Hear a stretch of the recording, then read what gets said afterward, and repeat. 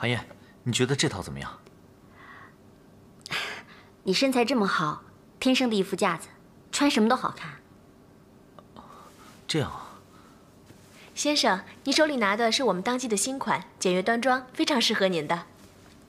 哦，就是这套吧。好的。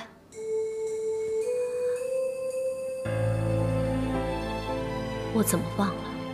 采凡再怎么说也是见过世面的人，这婚戒看起来这么寒酸，就这样拿出去，未免也太不成样子了。我还是去商场买个盒子装上，看上去像话。啊，大个儿、韩叶，你们在这儿慢慢挑吧，我出去买点东西就回来啊。你要去买什么？回去的路上再买吧。就一点小东西，马上就回来啊。你们在这儿慢慢挑吧，我先去了啊。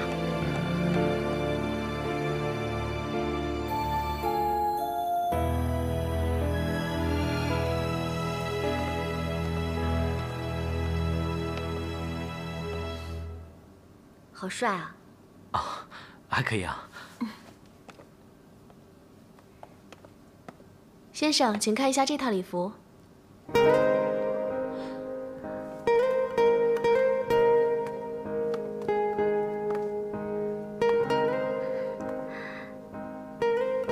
这套礼服好漂亮啊！小姐，您真有眼光，这套礼服是为刘小姐特地定制的。等一下，她要试穿的，是现在最新的款式。反正这辈子我跟大哥已经不可能了，但是要能穿上这样一件婚纱，站在他身边，就算是做做样，我也满足。大个儿，这件礼服真的好漂亮，我可不可以试一下，跟你拍张照片留念啊？当然可以啊。我也觉得这礼服好漂亮，穿在你身上一定很好看，我也想看。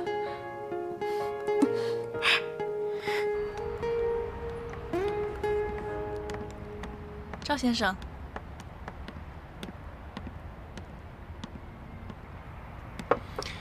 你下去吧。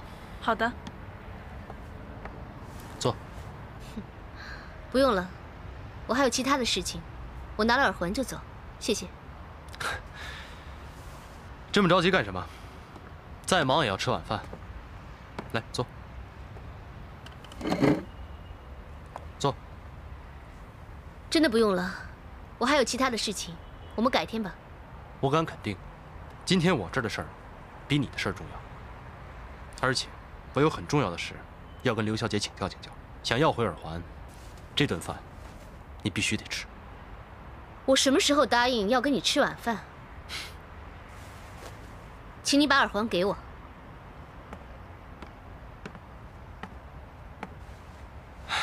我说，你就别摆谱了。不就是金玉堂刘家的千金小姐吗？你到底想怎么样？我是说你在我面前这样子表现很不得体。一个假千金，有必要吗？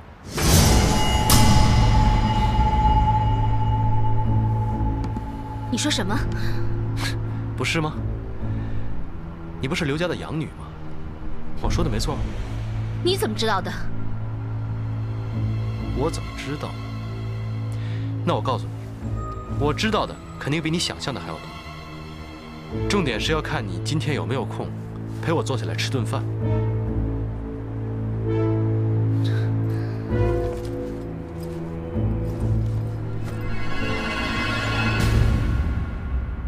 看来彩凡小姐有兴趣。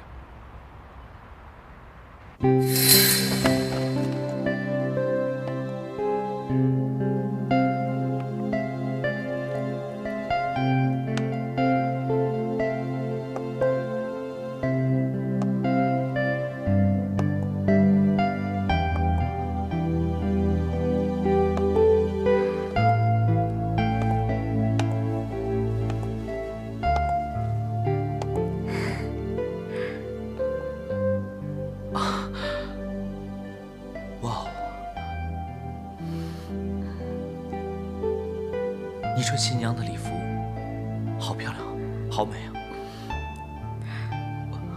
我真没想到，你穿起来这么漂亮。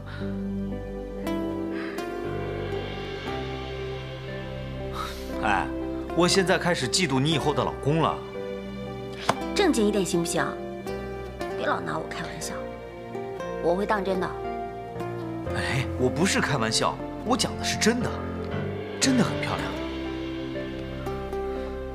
来，照照镜子，你看很漂亮吧？哇！要是这一切都是真的，大哥的新娘子不是别人，而是我的话，那该有多幸福啊！真好看。韩燕，阿姨，韩燕，你怎么回事啊？你怎么把婚纱穿上了？啊？阿姨，是我让韩燕穿这套礼服的，这套礼服穿在她身上特别好看。我们都是第一次来逛婚纱店，就让她穿在身上拍拍照，过过瘾嘛。怎么样，你女儿漂不漂亮？阿姨，我跟你说啊，这套衣服现在是欧洲最流行的款式，很多明星都要抢着穿这套衣服的。彩凡订的也是这套。什么？你说彩凡订了这套衣服吗？嗯，怎么了？韩燕，快把它脱下来！我还没跟大哥拍照留念呢。你怎么那么不懂事啊？这是彩凡的婚纱，是你能穿的吗？你给我脱下来！我跟你说，人家婚礼前这婚纱让人家穿了多不吉利啊！但是他试都没有试过，你怎么知道他就一定会选中这一款呢？那万一彩凡就选中了这款呢？去脱下来！你给我脱下来！哎，你这是干什么呀？干什么呀？我叫你给我脱下来！哎，阿姨，你先别生气。韩燕只是穿这套衣服拍拍照，过过瘾嘛。更何况您刚刚说的那些不吉利的事情，我跟彩凡都不相信这回事，没事的。哎呀，大个儿，你怎么什么都不懂啊？这件婚纱那可是你未来老婆要穿的，知道吗？这婚纱对女人来说多么重要，多神圣啊！什么都不明白，赶快脱下来！阿姨，我跟彩凡真的都不介意。我不管，韩燕，快脱了！好了，我进去把它脱下来不就行了吗？哎，韩燕，阿姨，您干什么这么生气啊？这礼服给谁穿都无所谓，彩凡她不会介意的。这不是介意不介意的问题，这是……哎，韩燕，韩燕。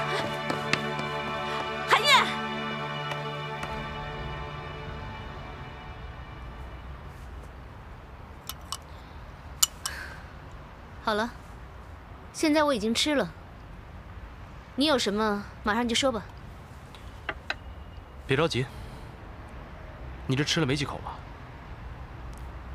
还是你习惯这么糟蹋食物？啊？赵雨天，你不要太过分了。是吗？你生气的时候很漂亮，真的，我特别喜欢。我告诉你，有什么话，你现在就说清楚。好，那我直接告诉你，我很欣赏你，而且我从第一眼看到你的时候，我就知道，你注定就是我赵雨天未来的妻子。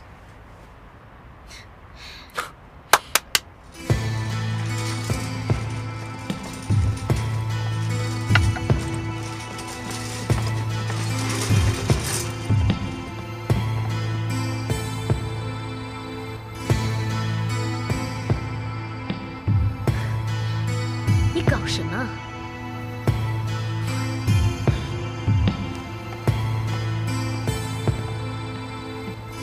刘小姐，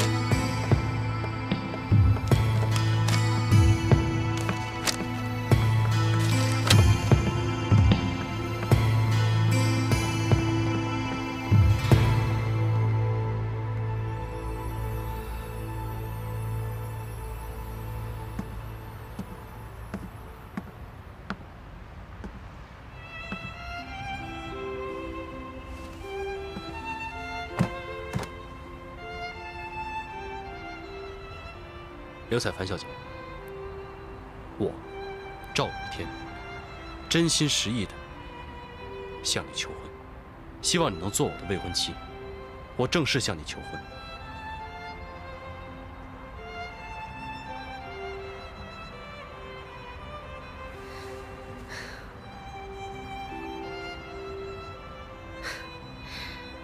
赵先生，怎么？你不愿意接受我的求婚吗？赵先生，你不会跟我开这样的玩笑吧？你明明知道我跟大个儿已经订婚了，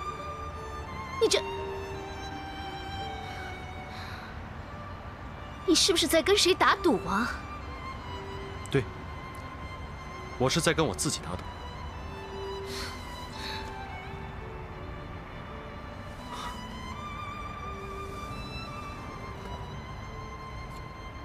我输了。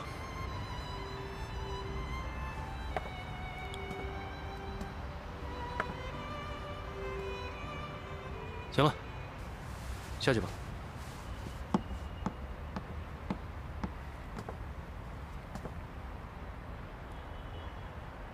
不过我追定你了，而且绝不会放弃。赵雨天，我劝你最好马上就放弃。我是不会喜欢你的，我对你本来就没有什么好感。你要是想跟我们金玉堂谈生意，好，那我们就公事公办，好好的谈生意。可你要是想借着跟我们金玉堂谈生意的这个幌子，做这些无聊的事情，我劝你，现在就停止吧。是吗？话我已经说到这儿了，信不信随便你。请你把我的耳环还给我，我现在要走了。现在该轮到我说了。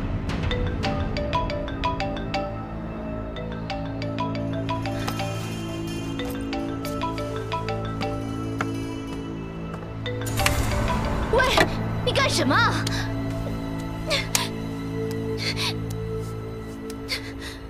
告诉你，没有人能拒绝我，你也不能。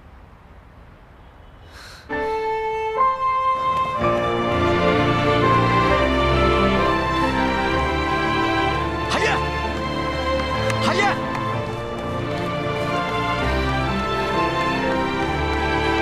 海燕。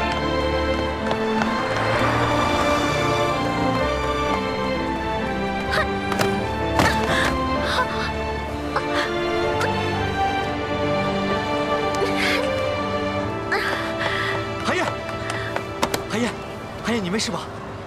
我站不起来了。来，我扶你。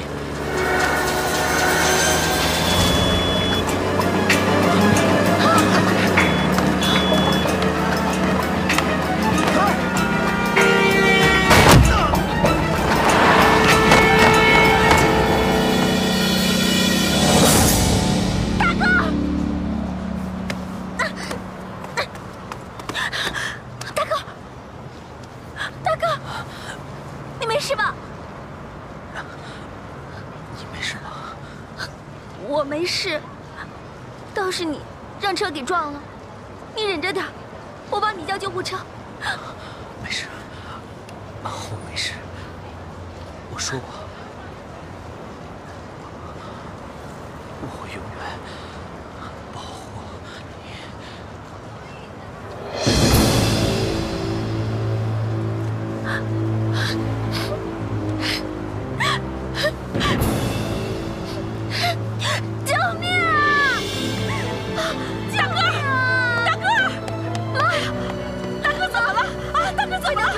他被车给撞倒了，快！快！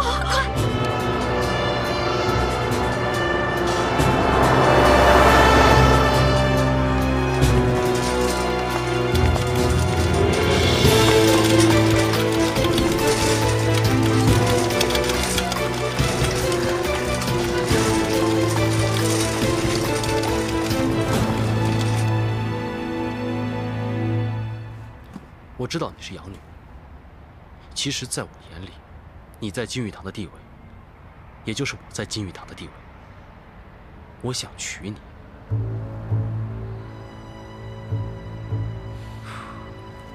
是的，我今天就想跟你合作。其实准确的说，我不想跟金玉堂合作，我只想跟你合作。怎么合作？我很清楚，你跟刘翔是竞争对手，而我呢，我一边有雄厚的财力，另一边有海外的关系，我可以把你们金玉堂推向全世界，借此你也可以在金玉堂坐稳位置。你不心动吗？可我为什么要跟你合作呢？还是那句话，我第一次见到你的时候，我就深深的喜欢上了你，真的。而且你跟我合作是两全其美：一，你可以稳住你在金玉堂的地位；二，你也可以打败你的竞争对手刘翔。而我呢？我可以抱得美人归，这不是很好吗？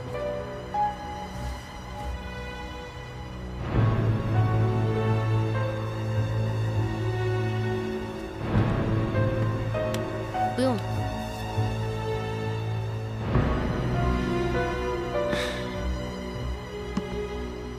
其实你应该好好的想一想，你跟那个大个儿在一起，他给你加分不多。要是你跟我在一起，那就不一样。人跟人在一起，最重要的是什么？就是这个人能帮助你多少。其实这个，你应该很清楚。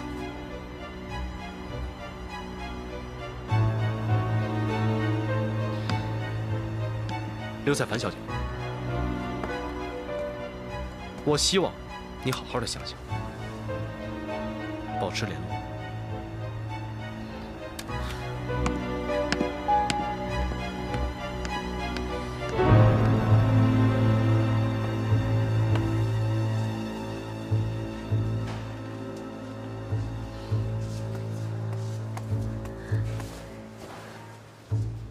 要不是我太任性，胡乱跑到马路上，大个他就不会被车给撞到了。说这些还有什么用啊？他本来就好好的，你非要去试彩凡的婚纱，你都想什么呢？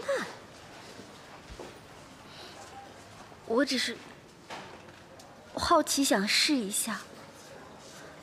试了又能怎么样呢？不是你的东西就不是你的东西，争什么呀？你争得过人家吗？妈，我没有想要跟彩凡争什么，我只是……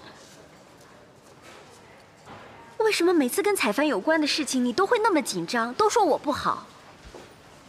我才是你的女儿，你为什么总是护着她？是不是在你心里面，我永远都比不上她，所以你才这么疼她？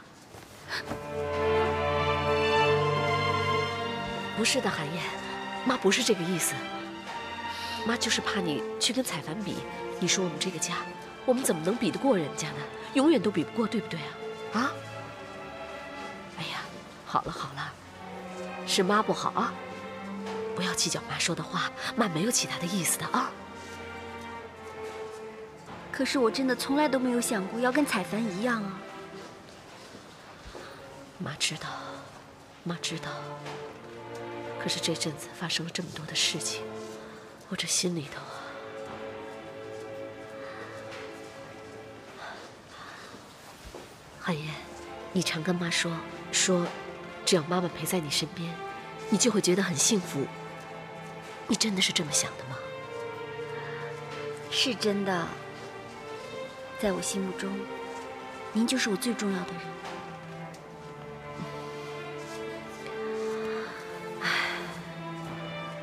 乖，韩燕，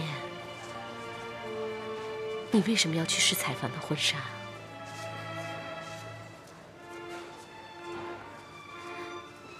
你是不是喜欢上大个儿了？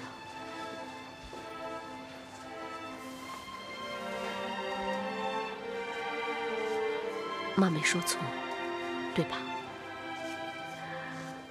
妈，人家大个当你的女儿是妹妹，我们没可能的。反正现在最重要的是，她平安就好。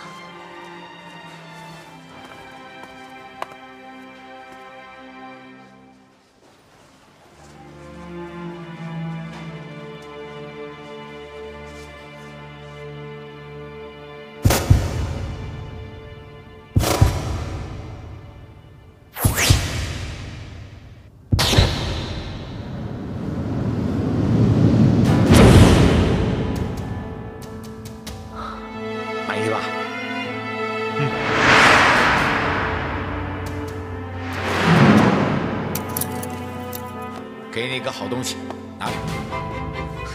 送我的啊，爸。送你的。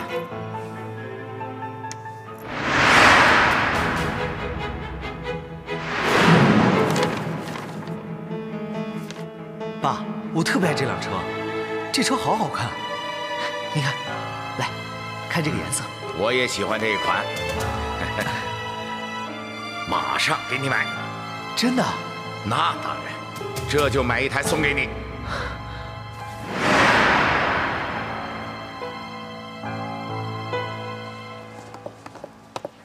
这边。哦，刘先生，大个情况怎么样了？啊，刘先生、汤女士，我们还不清楚，他昏迷还没醒呢。哦，不是说好了去看婚纱的吗？怎么会突然发生车祸了呢？是我不好，忙着过马路没看车，不然大哥也不会有事的。啊，那韩燕，韩燕，你有没有怎么样？有没有被车撞到？伤到没有？我看看好不好？我没事。 谢谢您这么关心我。哦，我女儿没什么事，谢谢你啊，汤女士这么关心她。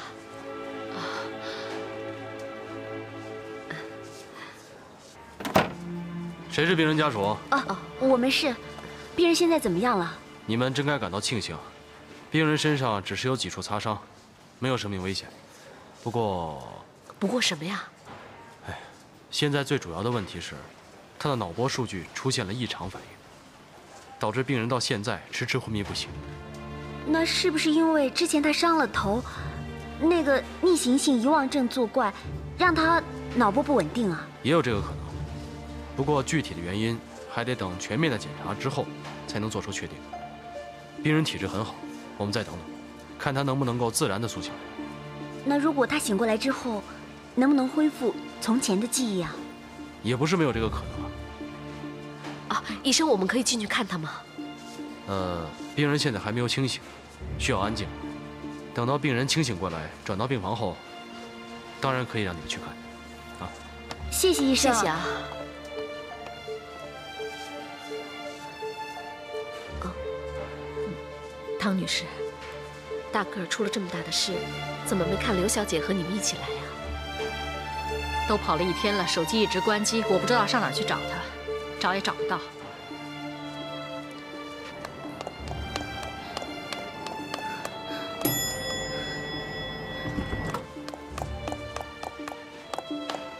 爸妈，大个儿怎么样啊？你干嘛去了？手机一直关机，出了这么大的事儿，到处找你都找不到。啊，汤女士，您别生气。 也许彩凡真的是有重要的事情走不开，没事的，没事的啊。你自己说说，你到底有什么天大的事情把手机关机啊？今天大个出了这么大的事情，你身为他的未婚妻，这么晚才出现，你说你这样像话吗？哎，今天大个出车祸，那还是咱们家的私事，要是金玉堂出了重要的事情，你说怎么办？妈，我想进去看大哥。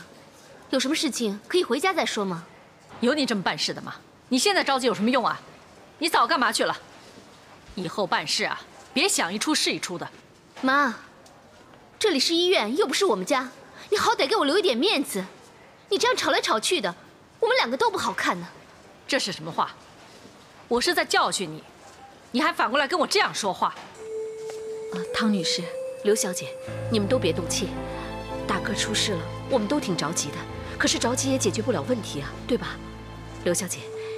你妈，哦，你母亲她就是担心，就是着急，你别跟她生气。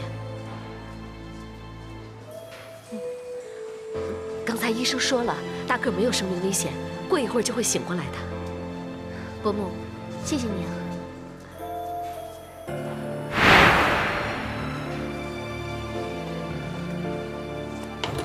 各位，病人已经转入病房了，请跟我来。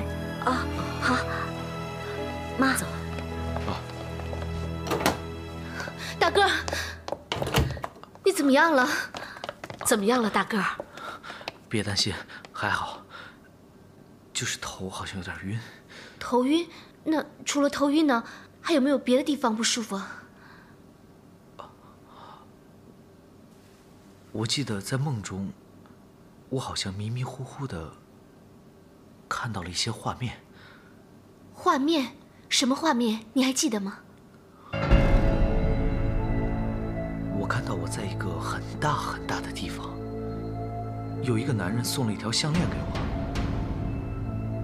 哎，对了，就是我平常戴的那条项链。那个男人他长什么样子？你还记得吗？可我没看清楚他的脸，模模糊糊的。大个儿，你好好想一想，说不定这个人跟你的身世有很大的关系呢。我也喜欢这一款，马上给你买。哎呀，不行，我想不起来，我头好疼。大个儿，你再仔细的想一想，你想想那个画面，想想那个人，看看你能不能想清楚他长什么样子。不行，我头真的好疼，我头真的好疼。哎，大哥，你再努力想一想嘛。我看我们还是不要逼他了吧。你看他这么痛苦，大哥，想不起来没有关系，一时半刻想不起来也没有办法，我们还在你身边啊。韩燕，韩燕，你没事吧？你差点把我吓死。你还说呢？你差点把我吓得半死呢。幸好你只受了一点皮外伤，要是你真的出事的话，我真的不知道该怎么办了。你还说我呀？都是你自己冲动跑出去，要不是你差点被车撞，我也不会去挡那辆车。不过，我一点小伤没关系，最重要是你平平安安就好。大哥，你出车祸是为了救韩燕吗？你们两个什么关系啊？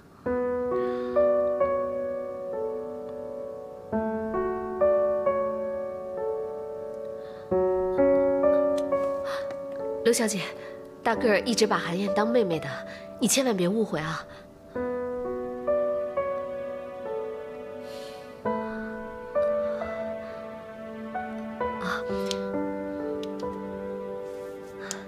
大个儿，你知道吗？你昏迷不醒的时候，刘小姐很担心你的。你呀，好福气，娶了这么好的女孩做老婆，你要对她好点啊！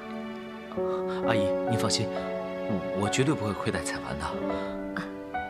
好，好，妈，你别这样。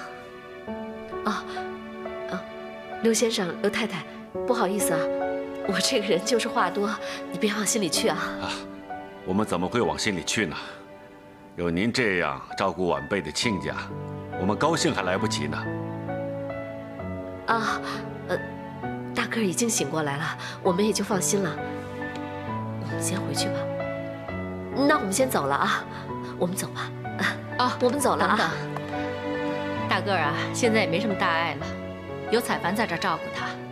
这样吧，锦城，我们就顺便送一下他们吧。好啊。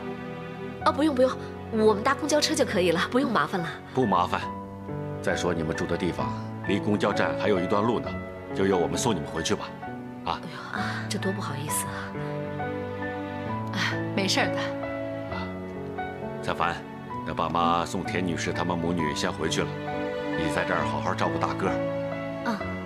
有什么情况，随时给我们打电话。放心吧。那我们先走了。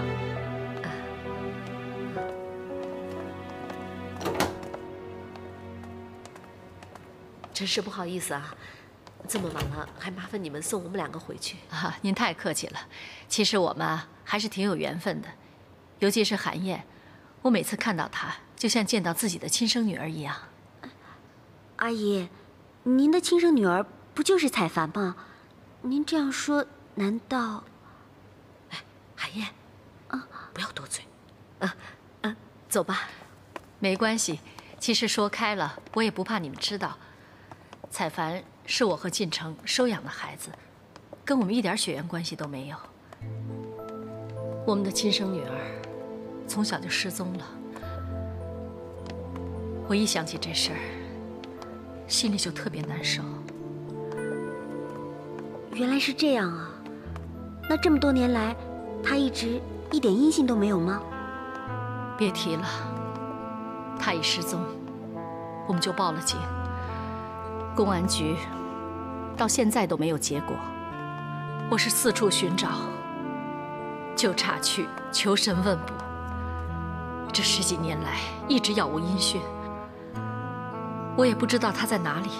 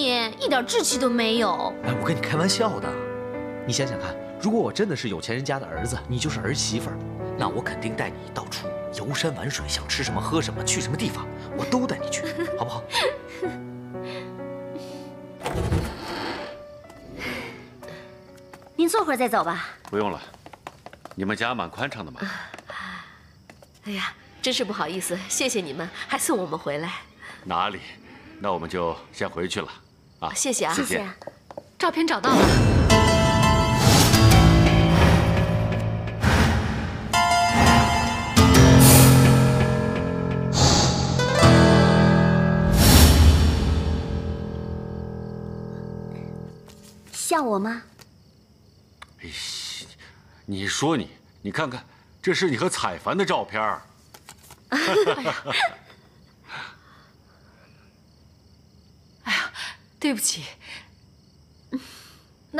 那玉萍的照片上哪儿去了？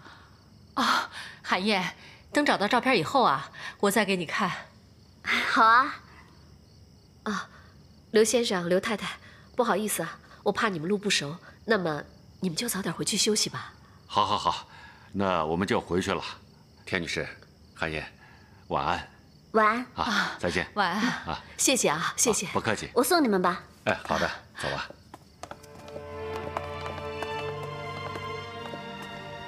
刚刚真是好险啊，差点要了我这条老命。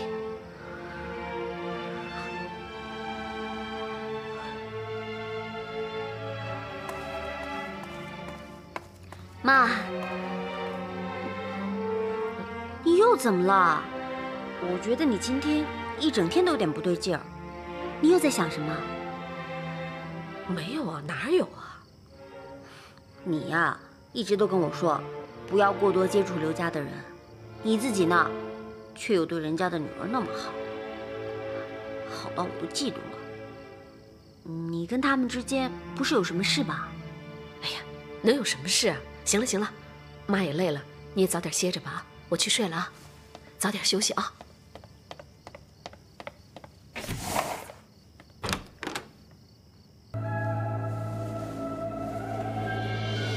刘在凡一夜未归，始终在医院里照顾他的未婚夫。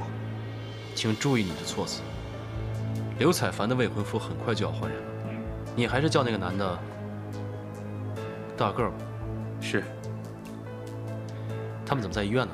这个男的是为了救张寒燕才在马路上出了车祸的。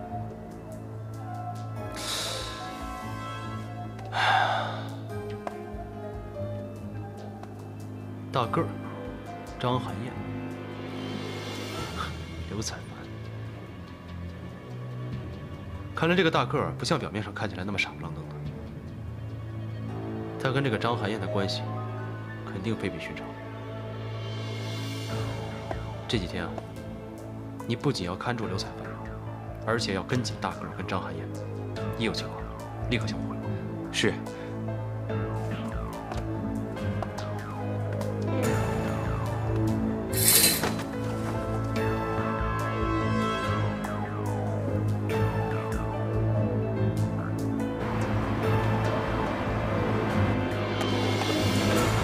吃饱了吗？吃饱了，还好你帮我准备了早餐。这医院的早餐啊，难吃的要死。医院的餐啊，对你们的身体是好的，虽然它很清淡。清淡就代表它很难吃。哎，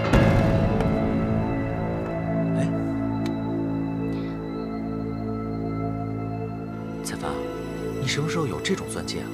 没见你戴过啊。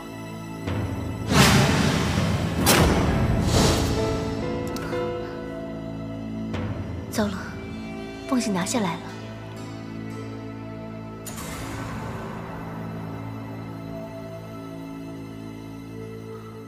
彩凡，你怎么了？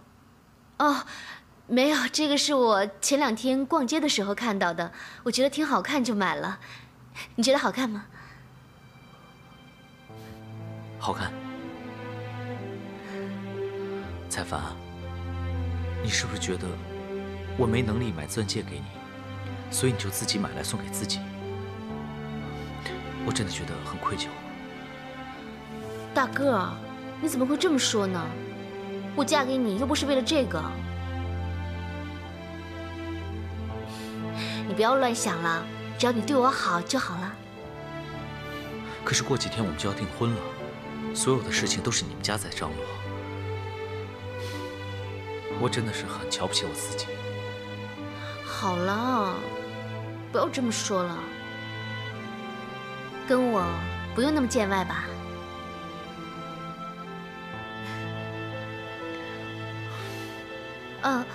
我去一趟洗手间。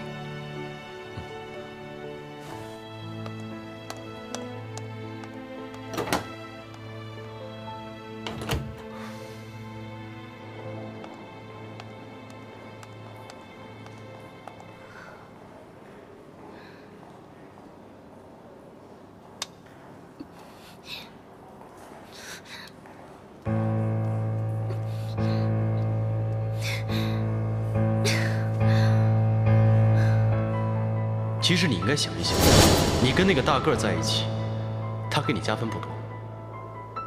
要是你跟我在一起，那就不一样了。人跟人在一起，最重要的是什么？就是这个人能帮助你多少。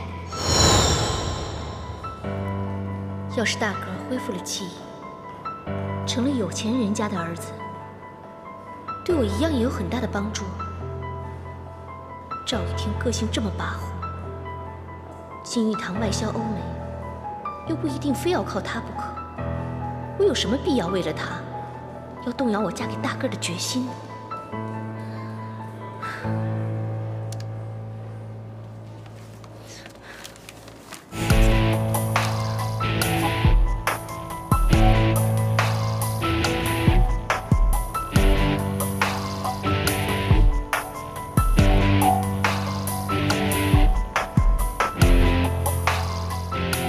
你来干什么？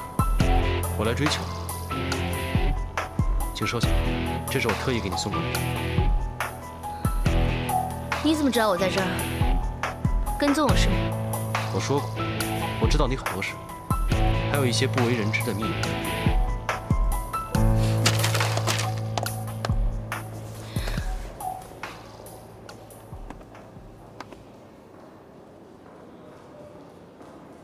你不信？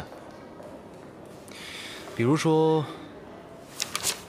你跟那个大个儿的婚事，不就是你设计好的，故意让他娶你的吗？我没说错吧？这种事，要是让别人知道了，那多不好意思。我警告你，不要胡说。我胡说？哎呀，我有没有胡说？你自己心里清楚。不过我相信，到最后，你一定会知道，我是特别了解你，而且知道你心里想什么。美人儿，这花拿得我手都酸了，你收下吧。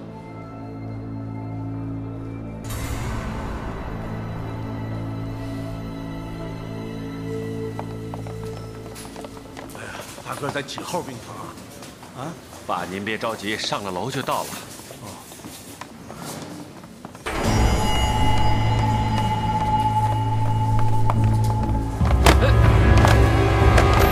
哎呀！怎么了？实在不好意思啊，您的包，您的包，不好意思啊，不好意思。走吧，走吧，啊，没事吧？走吧。好，走。好。怎么样？对，就是这个。走。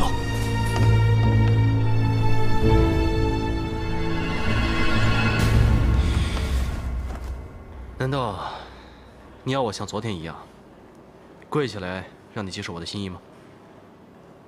你有病吧？动不动就要下跪，男儿膝下有黄金，你不懂吗？膝下有钻石我也不管，我从来不允许别人不接受。你要是不接受，我就跪。那你就跪吧。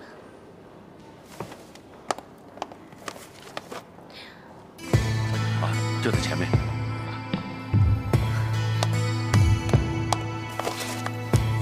行了，一会儿不要乱说话。只要你接受我，什么我都可以答应。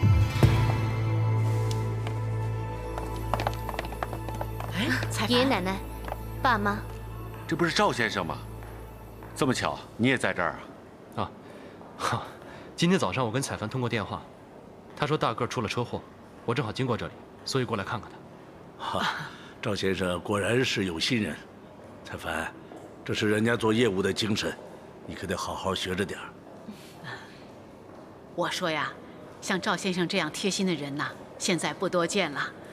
我要是多一个孙女儿啊，肯定让她嫁给你。不用多一个孙女儿，如果你们愿意的话，我愿意接受彩凡，娶她为妻。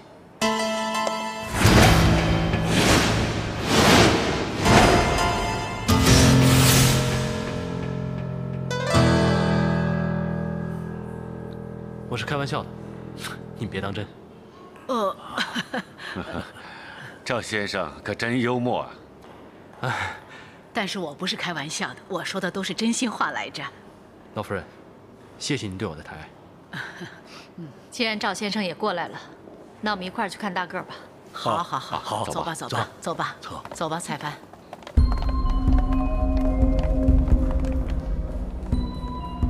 我警告你，一会儿不要再乱说话。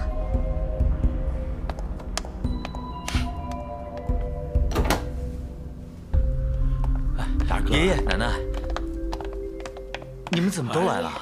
啊，怎么样啊？我孙女婿出车祸，我们怎能不来呢？对呀，昨天进城看我们睡下了，就没有告诉我们。今天我们知道这个消息，一定会来的。哎，赵先生，你怎么来了？我听说你受伤了，正好我到这边办事，所以就来看看你。怎么样？你没大事吧？我没事，小伤而已。啊。哎，蔡凡，怎么有花呢？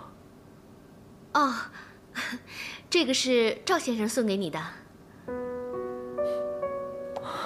赵先生，谢谢你啊。不用客气。蔡凡，麻烦你帮我办手续。医生刚来过了，说我恢复的状况很好，下午就可以出院了。是吗？那太好了。本来我还怕耽误了你和彩凡订婚，早上我跟你伯母还在讨论要不要延期呢。爸，当然不能延期了。我跟大个儿一直盼望这一天快点到来呢。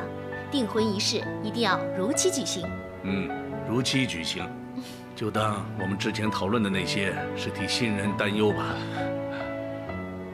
只是这次的婚礼，我都没出上力，我真的觉得很愧疚。哎呀，都是一家人了，你的状况我们也不是不知道的，不要这样说了。啊，赵先生，到时候你一定要来啊！你们订婚当天，我一定会过来，给你们一份特殊的礼物。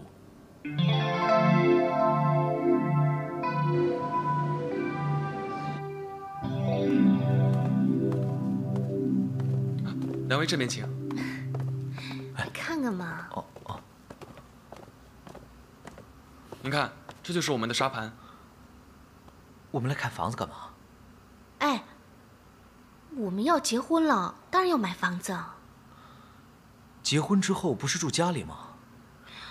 我又不是说不住在家里，只是你想，我们要是放假休息，我们总要有自己的空间吧，总不能老是跟爸妈、爷爷奶奶住在一起吧。好了，来。好，请问两位之前有没有了解过我们的豫园项目呢？你能给我们介绍介绍吗？好的，豫园项目呢是我们在苏州的首个产品，也是我们绿城集团在苏州的首次登陆。作为中国最大的高端物业发展商，2009年我们在苏州市场做的第一个项目就是豫园项目。挺好的。稍后我再给两位做详细介绍。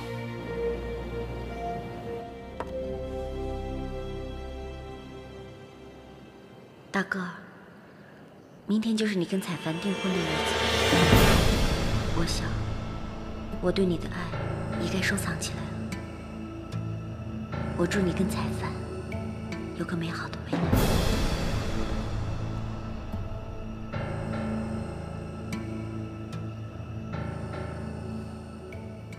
韩烨，妈，韩烨，来帮妈看看，明天我穿成这样行吗？合不合适啊？啊，行吗？妈，你这样穿挺好看，很得体，非常合适。我们去喝喜酒就是动动筷子而已啊，你干嘛这么紧张，这么在意呢？哎呦，哪有啊！我不是怕给大个儿丢人吗？再说了，妈好多年没参加过什么婚礼了，我也是怕人家笑我土嘛。谁敢笑？你带上我，谁笑啊？我就把他们穿成玉米烤。行了，人家是办喜事，你别给他添乱了啊。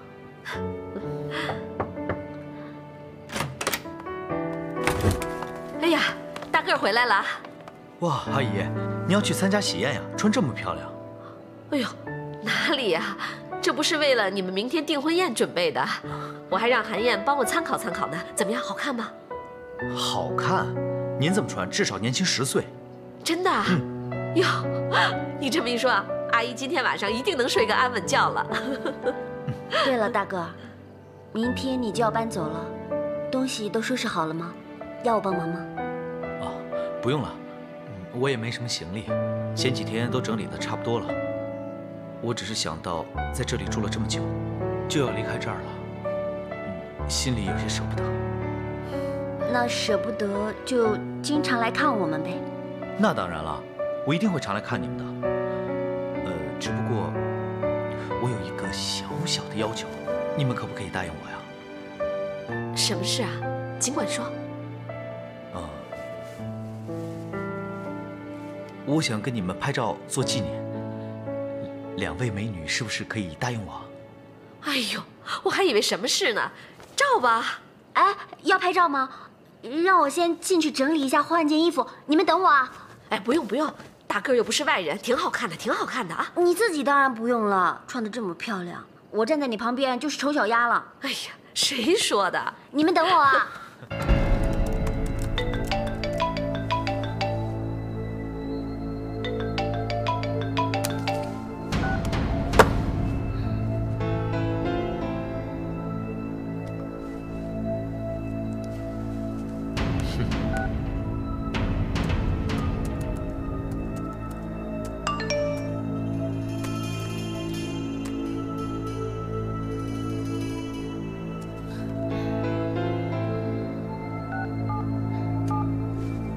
到底要怎么样？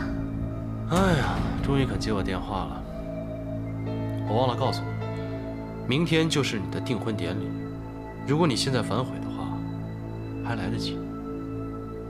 我警告你，不要想破坏我的婚姻，否则我让你好看。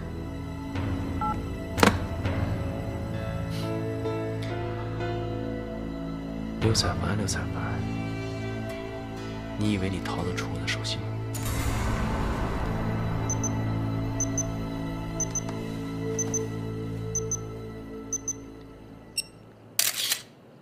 好了，阿姨、韩燕，我帮你们拍一张。啊，好啊。来，哎，坐靠近点。好，笑一个，1、2、3。啊 ，OK， 再来一张，再来一张。来，1、2、3。来来来，再一张，这样照。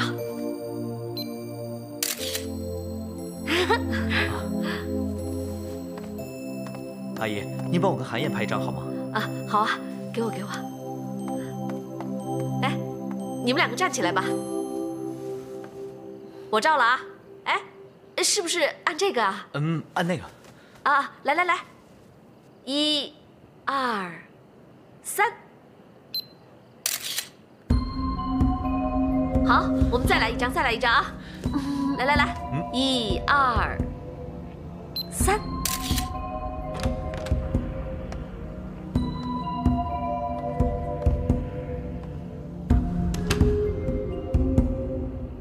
好，再来一张，再来一张啊！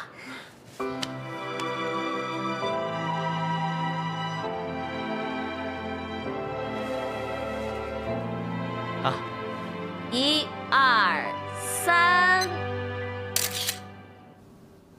赵哥，你看，你右手照片上的是玉萍跟汤慧敏的合照，而左手照片上的是玉萍跟田英的合照。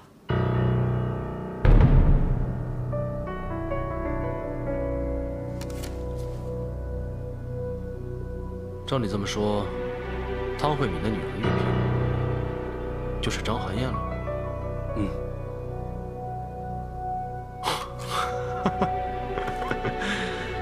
太有意思了。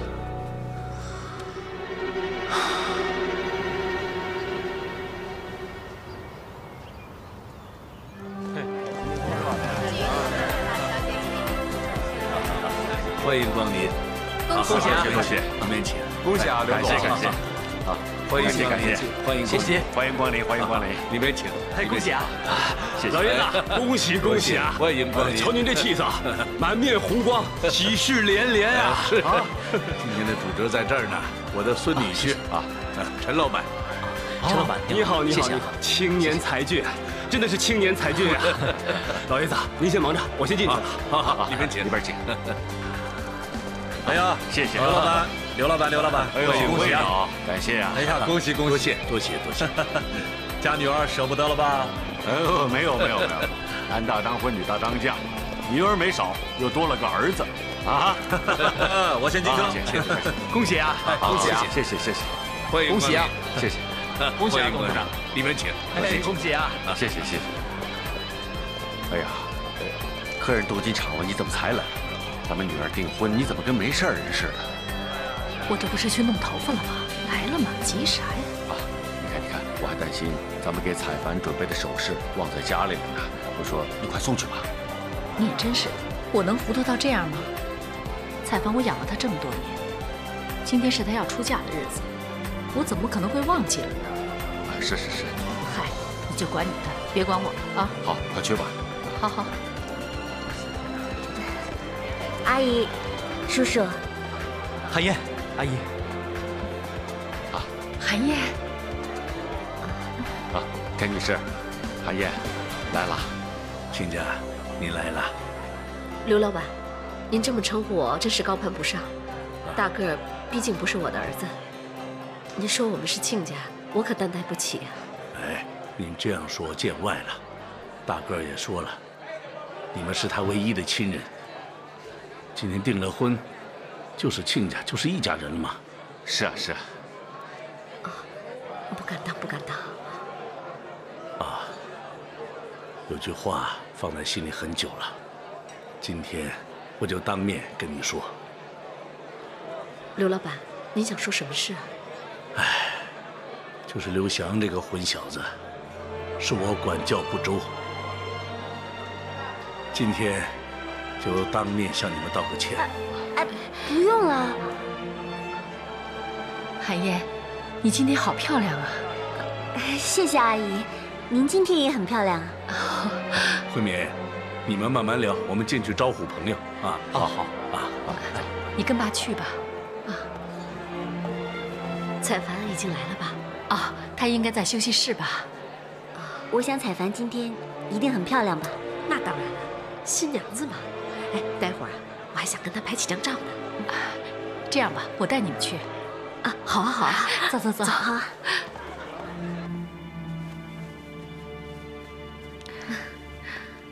对了，若华，最近刘翔除了带你们去各个美食街促销，还有什么别的动作吗？没有了。奇怪，这个刘翔怎么变得这么安静呢？平时他不是挺能折腾的吗？小姐，今天可是你大喜的日子，你就别再操心工作上的事儿了，你应该开开心心的当个新娘子才对啊。哎呀，对了，捧花我忘记带上来了，你稍等我一下，我现在去拿。夫人，两位好。妈，伯母，韩燕，你们都来了。我们是特意来看新娘子的。彩凡，你今天真漂亮。谢谢伯母。彩凡，这是我和你爸给你准备的订婚项链，你自己戴上吧。妈，你看我这个今天这个衣服确实用不上啊。怎么用不上呢？这是我和你爸特意给你准备的，我们也花了不少心思呢。妈，我知道，可是你看我这件礼服确实不适合戴项链啊，戴上去很不搭配的。所以你该早一点问我呀。哎，你这话什么意思啊？什么叫早一点问你啊？什么意思啊？汤女士，您别生气，我想彩凡她不是这个意思。彩凡啊，戴上吧，这也是你爸妈的一片心意啊！戴上吧。伯母，我这件礼服真的不适合戴项链。好了，你们也不要哄她了。这丫头从小就脾气坏，你看今天要嫁人了还这个德行。亏你田阿姨还过来给你拍照，你说你脸拉那么长，怎么拍啊？没事的，没事。好了，我就搁那儿了，你爱戴不戴啊？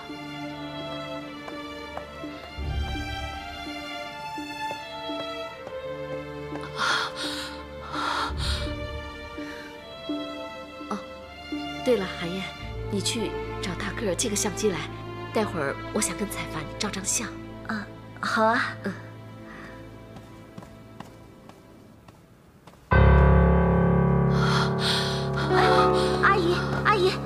你没事吧？让采凡给气的，胸闷。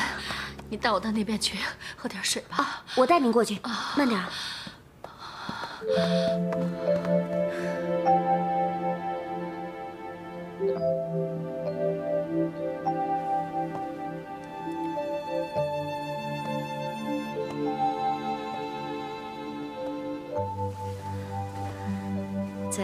采凡，阿姨也没什么好东西送给你啊，就只有这个戒指送给你。祝福你跟大哥婚姻美满，白头偕老。伯母，你真是太客气了，我怎么能要您的东西呢？不过还是很谢谢。我知道，这个东西不是什么贵重的东西，比起你那些，可是这是我的一点心意，你还是收下吧。伯母，我真的不能收您的东西。其实戒指我有，你也不用破费。我知道，可这个是我送的，意义不一样啊。伯母，您看，我现在心情不太好，刚刚，我想一个人静一静，好吗？是啊，你刚才跟你妈妈有点不开心，我不应该这个时候再来烦你啊。不过采凡，做妈妈的总归都是为了自己女儿操心，你多理解理解她啊。我知道，也许我不是她的亲生女儿吧，所以。哦，哎，其实他对你挺好的，你看，这是他给你准备的这些，多漂亮啊，对吧？对你挺好的。伯母，您要是想找人说话的话，您就去找韩燕吧。我现在心里面乱七八糟的，我真的很想一个人静一静，不好意思啊。哦，那我就把这个戒指放在这儿了，你收好它。我走了，我走了，伯母，我走了。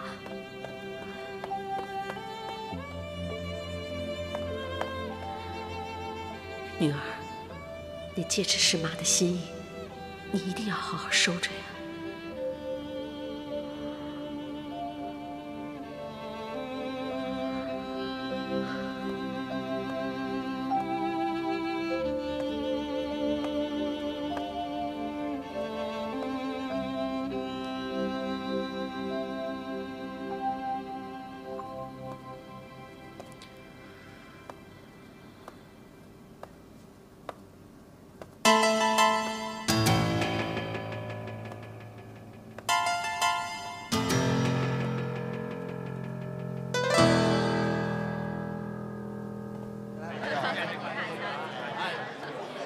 恭喜啊！谢谢，恭喜啊！谢谢你们光临啊！随意啊，自便。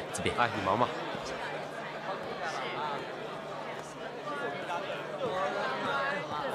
阿姨，你怎么了？怎么心不在焉的样子？没事，我在找韩燕呢。韩燕，她不是跟您一起找采凡拍照吗？哦，对了，我让她来给你拿相机的，她没来找你吗？没有啊。那她会去哪儿了呢？哎，阿姨，您别担心了，您在这休息，我帮您去找她。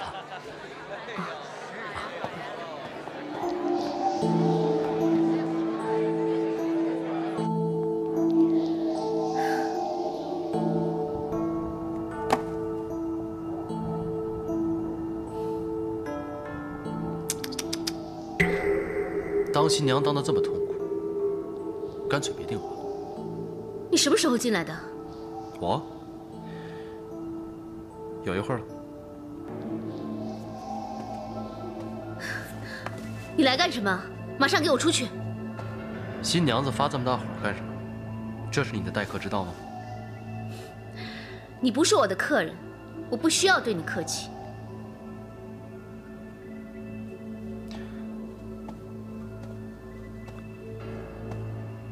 今天你真漂亮，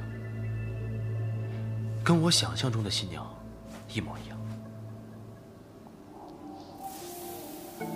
我警告过你，你要是敢捣乱，我不会放过你。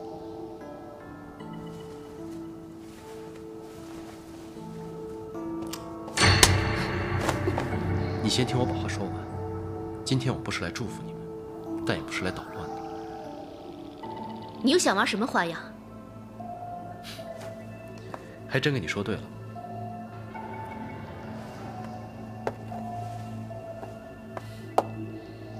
这个戒指很漂亮，谁送的？你未婚夫？还是你妈妈？我送给你的呢？什么时候也戴手上让我看一看？有什么话赶快说，不要故弄玄虚。哎，我非常喜欢你这种性格。不过今天我是来跟你谈条件的。我跟你没什么可谈的。话不能说的那么早。我今天给你这个条件，你肯定非常想知道，也可以说是个天大的秘密。什么秘密？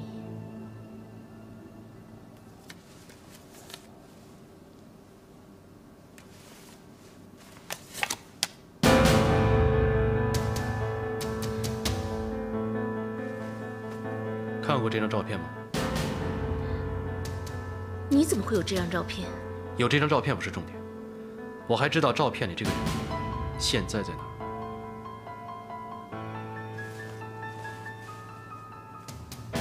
玉萍在哪儿？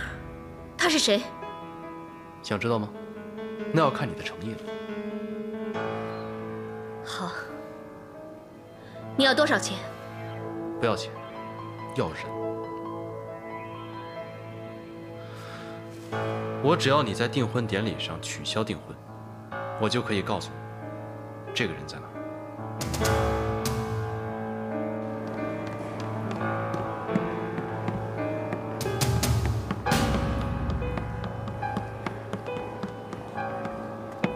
哎，若花，啊，看到韩燕没有？啊，我刚才在新娘房碰到她，怎么了？新娘房？啊，可能是阿姨跟她错过了。没事，我去找她。啊。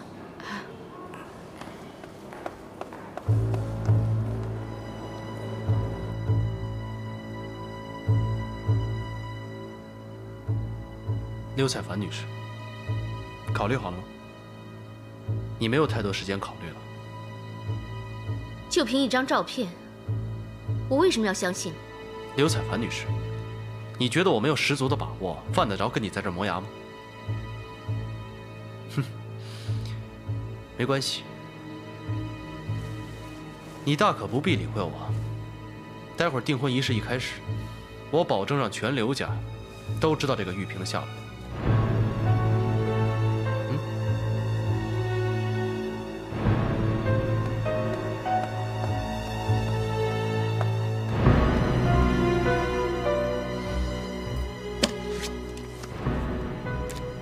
其实我相信，你是个聪明的女人，你已经知道该怎么选择。还记得吗？我曾经跟你说过，我不会放弃追求你。现在，你已经没有退路了。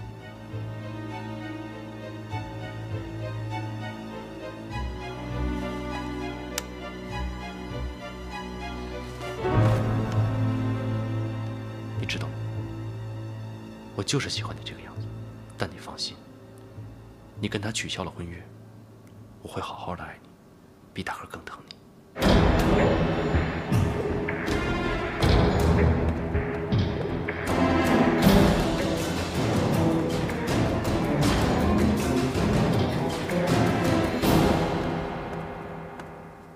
大个儿，彩凡，你怎么上来了？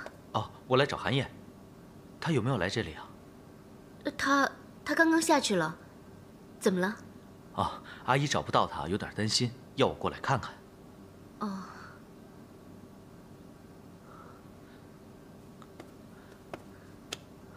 彩凡，你今天打扮得好漂亮。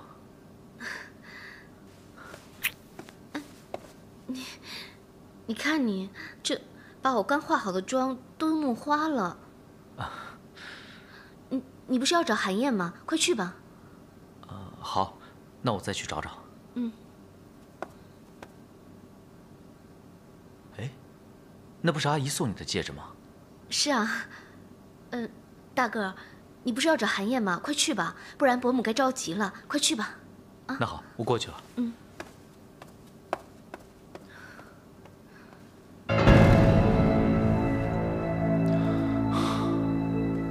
请你马上离开这儿。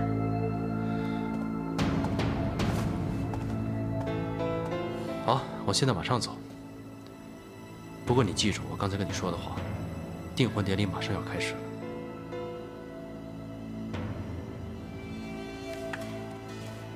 我看好你的表现。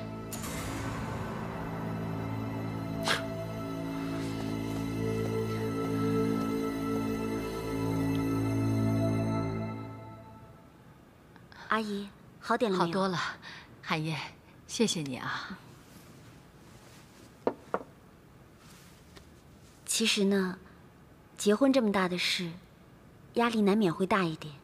彩凡的情绪不好，您就别跟他计较了。我哪会跟他计较？其实彩凡都是让他奶奶给惯坏了，他根本不领我的情。你看他现在对我的态度，哪像是女儿对母亲该有的态度。不过，坦白说，您对彩凡也好像挺严厉的。阿姨，有一件事，我不知道该问不该问。你说吧。既然您以前收养了他，为什么你们母女的关系？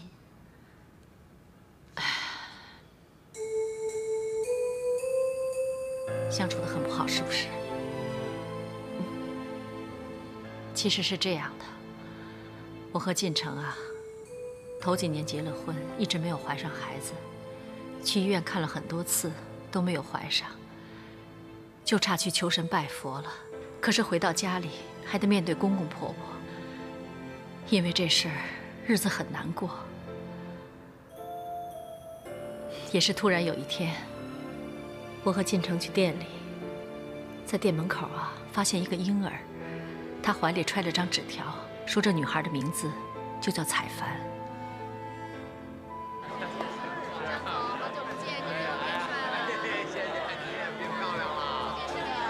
阿姨，大哥，找到韩燕了吗？没找到。阿姨，我看这样吧，离典礼开始还有段时间，我先带您去休息室。如果韩燕还没回来，我再带您去找她。好吧。啊，走吧，来这边。就是因为这件事情，所以这么多年，我一直无法原谅她。因为玉萍毕竟是我的亲生女儿，所以这孩子的心眼实在是太狠了。阿姨，凭良心说，这件事也不能全怪彩凡吧？说不定那个时候是玉萍自己偷着跑出去的。再说，彩凡那个时候也只是一个小孩子，让他承担所有的责任，对他来说也不太公平吧？也许是吧。其实，我也试着去原谅他，可是我实在是做不到，因为玉萍毕竟是我的亲生女儿，她是我的亲生骨肉。可是都过了这么多年了，如果您还是一直这样下去的话，只会对您身子不好，而且对您、对彩凡，甚至对玉萍，一点帮助都没有。是啊，彩凡虽然不是我亲生的，但是是我把她养大的，所以我对她太了解了。从出事那一天起，她的眼神就告诉我，她没有跟我说实话。凭我的直觉，我敢肯定地说，玉萍的走失肯定是跟她有关。所以，您这样对彩凡，是在惩罚她了？是她害我失去了女儿，那么，这点惩罚对她来说算什么？你知道吗？这10几年来，我这日子有多痛苦，多煎熬啊！不管是白天还是黑夜，甚至连做梦，我都在想着玉萍，我都在寻找着我自己的女儿。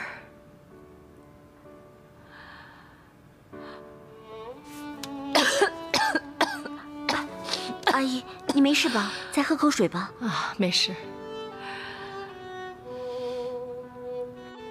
寒夜，不知道为什么，我每次看到你，都有一种莫名的亲切感。我就觉得，你就像是我走丢的女儿玉萍。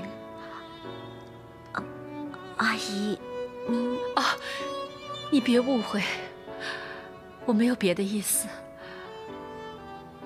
我只是太想我的女儿了，所以每次看到像你这样的女孩子，我都会想着玉萍，都会想到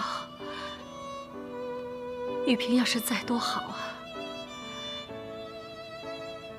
啊！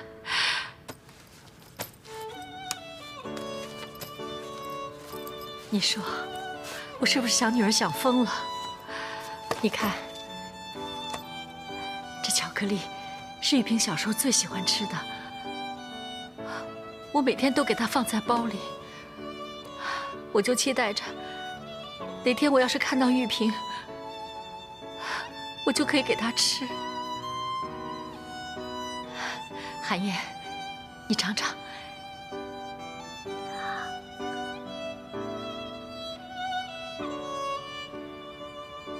这个巧克力口感还不错。不好意思，阿姨，我从来不吃巧克力的。啊，你不吃巧克力呀？没关系的。阿姨，对不起，我能体会到您对玉萍的思念，只可惜……啊，没关系。这么多年，我也应该面对现实了。不过，我在回到现实之前，寒夜，我能不能跟你提个要求？阿姨，您说。寒夜，我能不能抱你一下？